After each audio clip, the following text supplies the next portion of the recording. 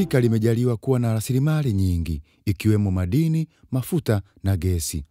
Lakini cha kushangaza, bara hili limekuwa likiongoza kwa kuwa na nchi ambazo ni maskini kupindukia.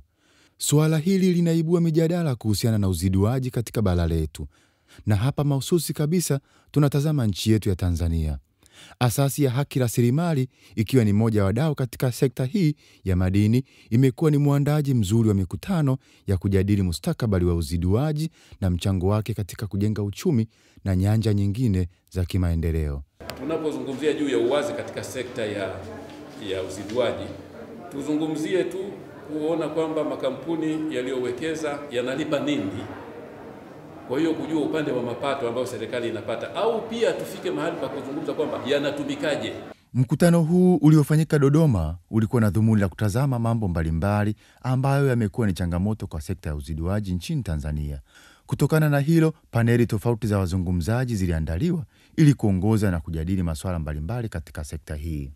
Mkutano huu ulifunguliwa na mada inayosema Sovereignty and Nationalism of Natural Resources, iliyowashirikisha wazungumzaji kama Profesa Majamba ambaye ni mwanasheria, Jenerali Ulimwengu ambaye ni mwanasheria na mwandishi wa habari nguli, na Amani Mhinda, mkurugenzi mtendaji wa Haki Madini, na kuongozwa na Recho Chagonja kutoka HakiRasilimali. Msisitizo katika mada hii ukisema kwamba rasilimali za nchi ni za wananchi kwa mujibu wa katiba. Hivyo wananchi wana haki ya kushiriki kikamilifu na kwa muda mwafaka katika maamuzi mbalimbali yenye kuleta tija katika sekta ya uziduaji. Na serikali ni wakala anayesimamia kwa niaba ya wananchi. Anasema sovereignty over natural resources.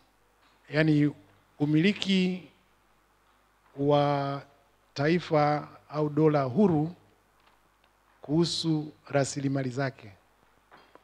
Taifa huru, dola, ina mamlaka na haipaswi kuingiliwa na chombo chochote au taifa jingine lolote. Paneli ya pili iliweza kujadili kuhusiana na jukumu la bunge katika kutoa miongozo ya usimamizi wa sekta ya uziduaji nchini Tanzania, au kwa Kiingereza role of the parliament in providing oversight of the extractive sector in Tanzania. Mjadala huu uliwashirikisha pia wabunge wawili, mbunge kutoka Karagwe ndugu Innocent Bashungwa na mbunge wa Rufiji ndugu Omari Mchengerwa. Ni wananchi kutambua kwamba wanayo sheria au haki ya kupata taarifa. Tumepitisha sheria ya kupata taarifa. Sheria hii ya kupata taarifa inawapa mamlaka wananchi, hata sisi wabunge wenyewe, kuweza kujua kile kinachofanyika katika wizara zetu, katika taasisi zetu na katika serikali kwa ujumla. Paneli ya tatu ambayo iliongozwa na Silas Olang ilijadili mada inayosema kwa Kiingereza Geopolitics of Hydrocarbon in East African Community. Ilijadiliwa na watu mchanganyiko ikiwa ni kutoka Tanzania na nje ya Tanzania, ambayo iliangalia kiundani ni namna gani nchi za Afrika Mashariki zinaweza kufaidika na sekta hii ya uziduaji. Suala ambalo liliangaliwa kiundani kwa kupitia mfano wa bomba la mafuta kutoka Hoima, Uganda mpaka Tanga. Then all of a sudden we had that we've struck a deal with Tanzania on the oil pipeline. Tuogope sana Total. Mipaka na serikali na chombo chetu cha Jumuiya ya Afrika Mashariki sio muhimu kwao. Paul ametuelezea vizuri jinsi walifanya hivyo kwa kuanza mazungumzo na Tanzania, halafu kwenda kwa serikali ya Uganda with agreed costs for the construction. So bila shaka tumechezewa. Uelewa wa wananchi kuhusu maliasili walizo nazo pia ni muhimu katika kuleta maendeleo ya taifa. Kutokana na dhana hiyo, iliweza kuchagiza mjadala uliotazama wajibu wa ushiriki wa wananchi na jamii kwa ujumla katika kufanya maamuzi yanayohusu rasilimali. The role of communities in decision making and proactive participation in extractive value chain.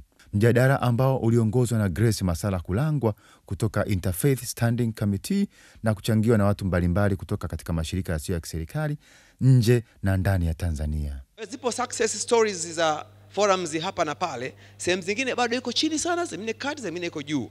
Kwa mfano ukienda maeneo fulani ya Geita, forums zipo kwa maana ya kupeana information. Hakuna network, haijawa formed kama registered network.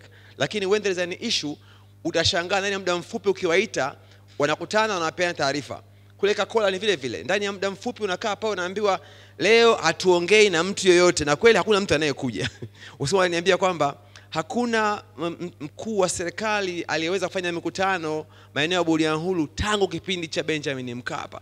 Kwa nini? Wamekubaliana watu wamepata taarifa kususia, sijaelewa, lakini that can tell kwamba kuna communication inaendelea within the community ambayo huenda iko very powerful kwa maana ya kujengewa uwezo. Kama inavyosemekana katika nchi nyingi za Kiafrika ambazo zina sekta ya uzidiwaji, zimekuwa zikipitia katika uzoefu unaofanana, na kutokana na hilo ilikuwa ni muhimu kupata uzoefu wa washiriki kutoka nchi tofauti ambao waliweza kutoka katika nchi zao na kuja kuhudhuria mkutano huu. Katika paneli iliyogusa swala la uzoefu wa kimataifa, iliweza kujadili mengi ili kuweza kupata uzoefu kutoka nchi nyingine ambao kwa namna moja ama nyingine unaweza kutusaidia kupata suluhu ya matatizo katika sekta hii ya uzidiwaji. Involvement in terms of governance of the extractive industries, that was also faced with challenges in Zimbabwe because I think from the government's point, they didn't really understand what the interest of civil society was in terms of such a sector. But over the years, I'm happy to say that we have moved whereby our government is now even involving civil society in terms of, for example, our Ministry of Mineral Resources every year when it conducts its annual strategic plan, it involves major actors in civil society. And recently we have also had a technical working group that has been co-opted, which involves civil society, government, and the private sector towards the ease of doing business in Zimbabwe, which also looks at from the view of also, the general citizens themselves, also from the business and also from the government. So I think those are some of the milestones that we have seen where government is becoming more alive and more welcoming towards involving civil society, because it is the voice of civil society that also helps them in terms of shaping some of the policies. Baada ya kupata uzoefu wa kimataifa, washiriki walitazama pia namna gani nchi inaweza pia kufaidika na ushiriki na upatikanaji wa huduma na bidhaa za ndani, yani local content, na vile vile uwajibikaji wa makampuni kwa jamii, yani corporate social responsibility katika sekta ya uzidiwaji. Ili nchi iweze kuendelea ni lazima iwe na mifumo mizuri ya ukusanyaji kodi na utawala wa fedha, yani sound fiscal regime. Paneli hii ya 7 ambayo inaongozwa na Semkai Kilonzo inazungumziaje swala hili?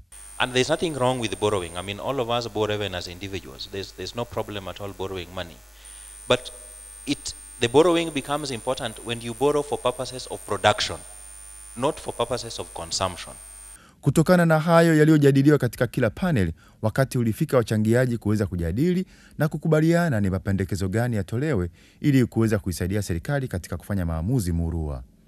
Na hatimaye mkutano huu ulipata mapendekezo ambayo yalikuwa yamegawanywa katika sehemu kuu 5 ambayo yalikuwa kama ifuatavyo. Ushiriki wa wananchi.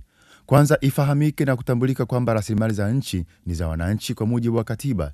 Hivyo wananchi wana haki ya kushiriki kikamilifu na kwa muda mwafaka katika maamuzi mbalimbali yenye kuleta tija katika sekta ya uzidiwaji.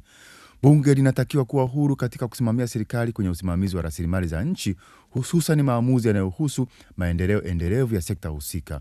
Kuongeza uhuru wa kamati za bunge kupitia maboresho ya kanuni katika kusimamia sekta ya nishati na madini.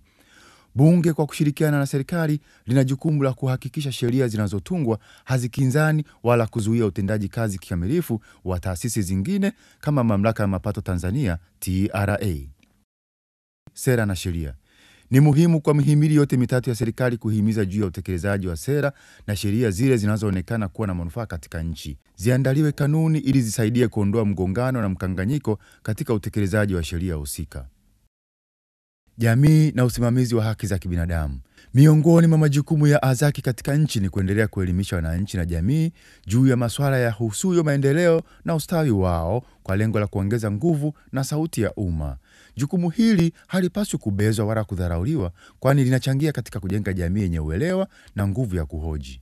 Mkutano huu uliona kwamba kuna fursa nyingi zinazoweza kujitokeza endapo serikali itatoa nafasi zaidi za ushirikiano na majadiliano yenye kuelimisha baina ya wamiliki wa migodi, wanaoendesha shughuli za uchimbaji mkubwa, wachimbaji wa kati, wachimbaji wadogo na jamii zinazozunguka maeneo ya uzidiwaji madini, gesi na mafuta. Kuelimisha jamii juu ya uhalisia utokanayo na hatua mbalimbali katika mnyororo wa thamani wa bidhaa zinazozalishwa. Pia kufahamu kiujumla manufaa yanayoweza kupatikana kwa mtu mmoja mmoja atakayejishughulisha.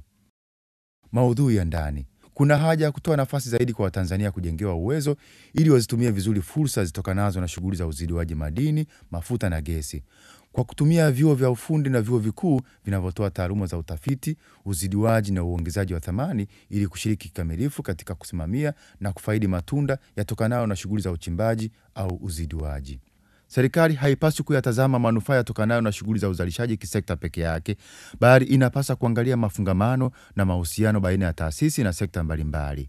Hii itaboresha mgawanyo wa uwekezaji na kutoa nafasi kwa mahusiano baina ya nchi wanachama wa Afrika Mashariki. Sekta moja kuweza kunufaisha sekta zingine. Ni vyema kikaundwa chombo cha pamoja ambacho kitashughulikia masuala mbalimbali yahusuyo maliasili na rasilimali ambazo zinatumika baina ya nchi wanachama wa Afrika Mashariki. Miongoni mwa mambo ambayo chombo hicho kitashughulikia ni kuweka uwiano wa bei au gharama za mauzo na bei za bidhaa zinazozalishwa ndani ya nchi mwanachama.